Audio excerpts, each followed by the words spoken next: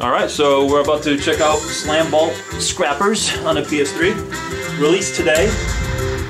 Great, so this is Eitan again. I'm going to kind of walk you through some of the stuff in the game and show you what's in here. So as you can see, you have two main modes in the game. You have campaign and you have battle. The campaign mode is 1 to 4 player co-op, and the battle mode is 1 to 4 player competitive. So everything in this game is 1 to 4 player.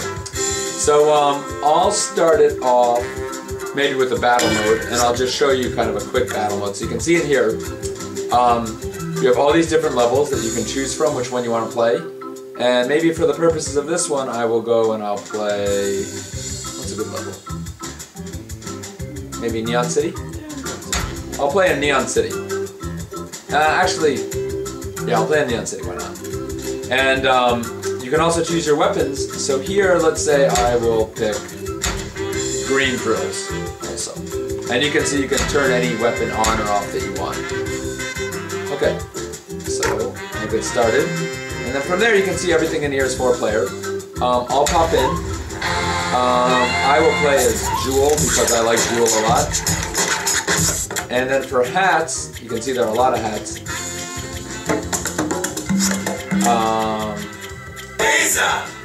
I'm going to go with, I like the beaver mask. I think that's a good one.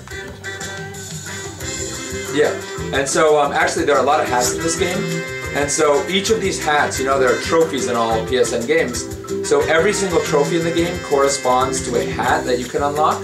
So every time you get a trophy, you also get a hat in-game. So it's kind of like this nice little prize for getting a trophy, you also get a hat. And I'll throw in an opponent. Oh. I'll play against him. Okay, looks pretty badass. Yeah.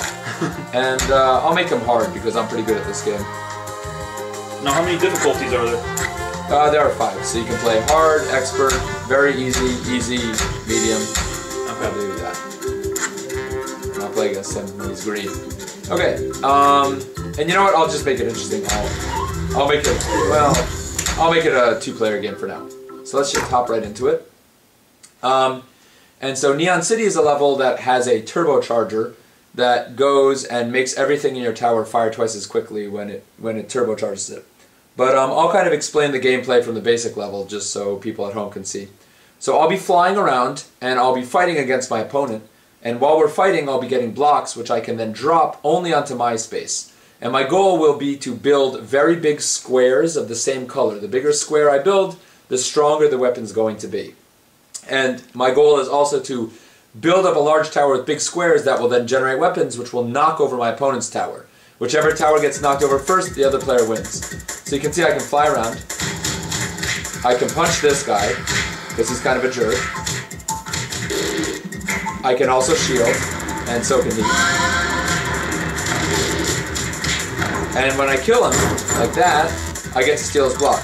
You can see that his health is recharging though, so I don't have much time. I need to go build, so I'm going to do that now.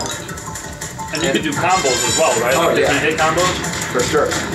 And so I'm building up while he's dead, so that way I have something to fight with. So, anyway, something neat about this level is that it actually changes the location of the blocks. So, let me show you some combos. I can go in here and do a flip kick, like that, and hit him in the face. Oh, he killed me, so I'll have to revive quickly. And now you're hitting different buttons to, you know, revive your health faster, right? Exactly. And so those green drills are bad moves. They basically do continuous damage to my tower. Oh, he's trying to use the comet power again. So the green drills do continuous damage to my tower until I knock them out.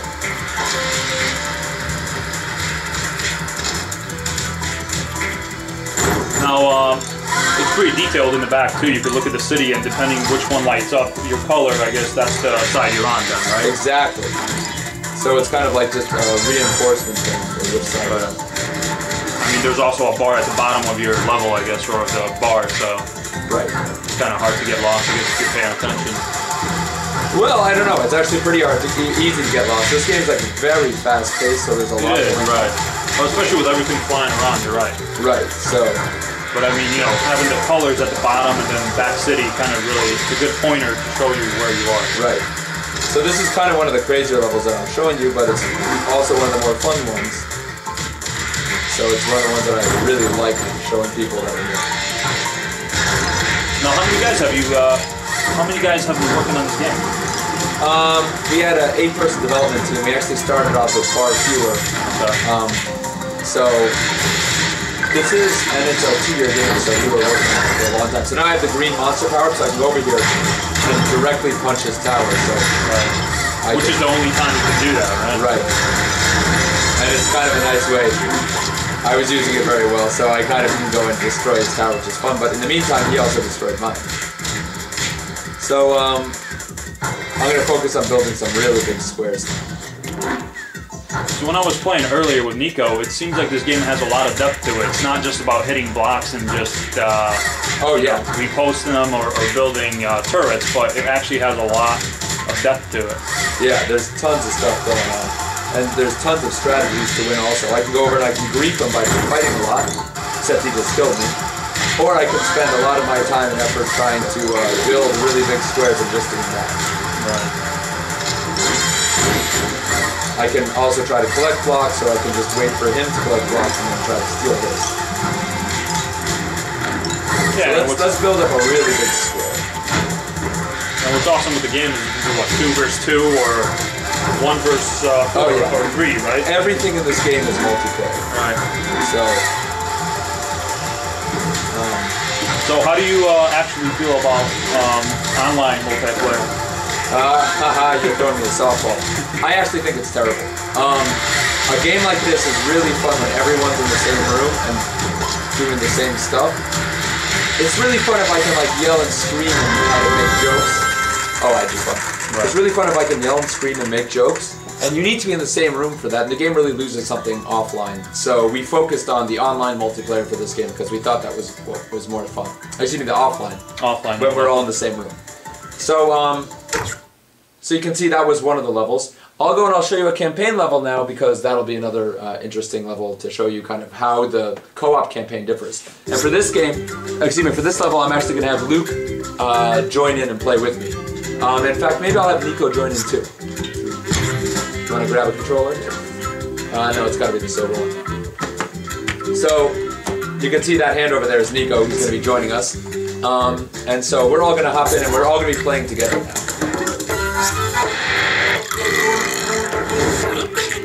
Alright, so I'm going to take the fire hose hat, I guess. Oh yeah, that's the... I think that's one of the 2 hardest hats in the game to unlock. That hat is special. You have to beat every single level in our game on Expert to get that hat. So that hat is... Yeah, that is some serious cred if you have that hat. So what's up with your nickname here? Fire Chief. That's not my nickname, that's my official title, man. Oh, okay. Yeah. What's the point of doing a startup if you can't have an awesome title? So... Alright, let's get these hats picked.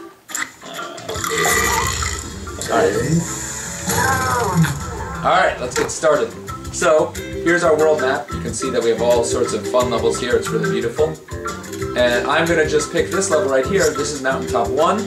And because I'm pro, we're going to play it on hard. And this is easy on me though, right? Well, this is co-op, so we're all playing together. Oh, are we? Okay. And in Mountaintop 1, this is the first boss fight in the game. So we're all going to be fighting together against this giant robot boss. And we're actually kind of jerks. We made a robot boss that's invincible, that you can't kill. And so it's our job to figure out a way to bring down his shield so that way our tower can then go and pummel him. Every single boss in our game is invincible. They have a shield that prevents them from taking damage. And it's the player's job to figure out a way to get them vulnerable so that way their tower can then go and fight them. So here's our boss. And as you can see, he's all sorts of bad moves. So let's go and start fighting. What I really like about this game, I mean, one of the aspects that I like about it is that you can hit the baddies, the little flying monsters, and you can actually get different blocks. You don't just get one block if you place it down, you can get several blocks. Yep. And I just screwed up. No, you're doing great. And if you screw up in that sense, it's easy to fix. I can go and I can pick up something that was already placed with these transparent cookie cutter blocks and rearrange them into something better.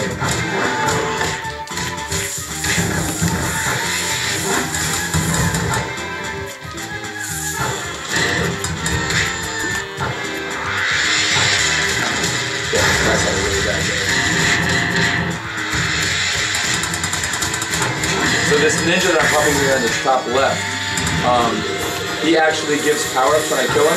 So I'm gonna kill him and then I get the bomb. And, oh, there's no enemies around, but the bomb sends out a shockwave and kills everyone. So the bomb's a super powerful weapon. Alright, I also see that it snows once in a while, and then you have to get that snow out of the way to Oh, clear. it's not snowing, that's the boss throwing snow onto our tower. Oh, okay. So we have to, watch, he goes in back and he's like a tasking devil. Oh, yeah, you're right. He's chucking that up. So yeah, no, that's not natural. That's my man the boss trying to ruin our day.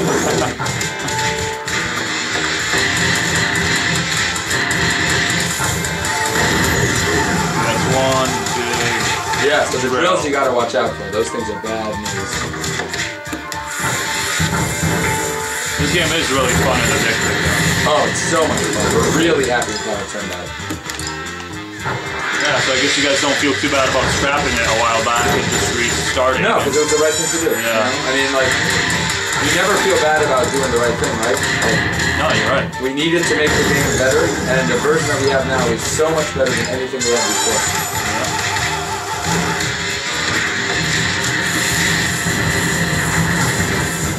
Alright, mega shield time. Alright, so that shield in the middle. See how I built up that huge shield? Yep. That's going to really protect us, so that's good. So now, why did you guys go with PSN instead of like Xbox or Wii? Was it Sony came by and threw a bunch of money at you guys? And... I mean, so Sony definitely did support us, right? Okay. Like, they were actually really great about that. But the reason that we went with these guys is because, like, PlayStation Network makes the most sense for this kind of game. Xbox Live Arcade is a great marketplace, don't get me wrong. But, like, in Xbox Live Marketplace, like, everyone wants, like, what category is your game? Exactly, like, where do you fit in? Okay. And, like, I mean, I don't even know how to categorize this game. Like, what is this? It's an action, party, puzzler, brawler, I don't know what, right? Yeah. So... And these guys do have actually a bunch of Xbox games, so it's not like they're fanboys or something. Right. And, so we thought that the PlayStation game made a lot of sense. And then on top of that, I mean, we also think we're going to stick out like a sore thumb on PS3, and that's what we hope for, right? We want to be that weird game on PSN that everyone's talking about and playing. That's our goal. Yeah. So look, you can see that his health's almost down, so we just got to take down his shield one last time, and then our tower's going to finish him off.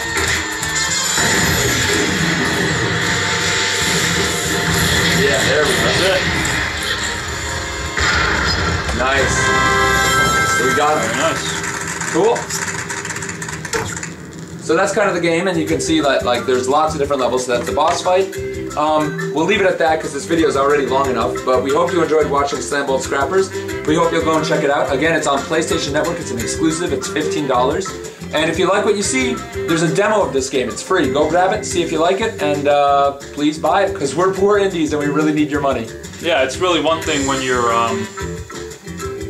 actually I just forgot what I was going to say. It's one thing when you're that big giant rock star company or when you're Activision, but when you're a small indie in Boston with, you know, a couple people hanging around in an office, that's when we need your support. So we hope you like the game. I remember what I was going to say.